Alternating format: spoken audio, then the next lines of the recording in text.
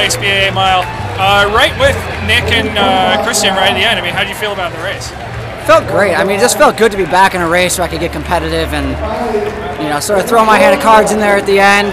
Came up a little short, but happy with the result. I mean, anytime that I'm that close to Nick, I'm pretty pumped. Yeah, I mean, I know the last couple of years haven't probably been what you wanted from in terms of performance. No, they've been terrible. Yeah. So, I mean, do you feel like you're back to like your old level, or how do you feel about your fitness right now? I feel like I'm taking steps there every day. Ron is a genius. He's orchestrating every step in my program.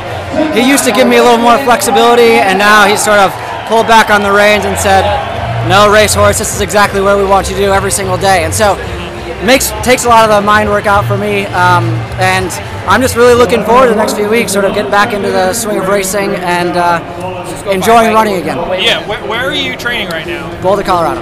Okay. Yeah, it's fantastic. Because you just moved out there with your wife, right? Yeah, and now our little puppy Leuven, chocolate lab. He's beautiful. So how has that been?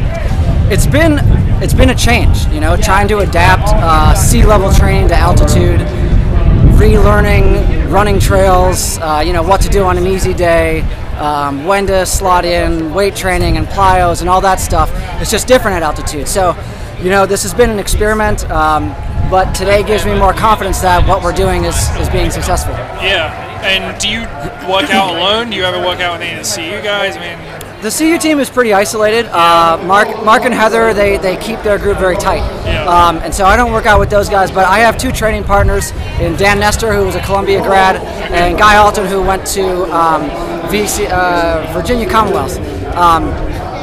Great guys, awesome to be around, unbelievable mentalities towards running, and they just make it really enjoyable. Yeah. And what do you have coming up on the schedule now? Hopefully, if the meet directors at Stanford let me in, the Peyton Jordan 5K.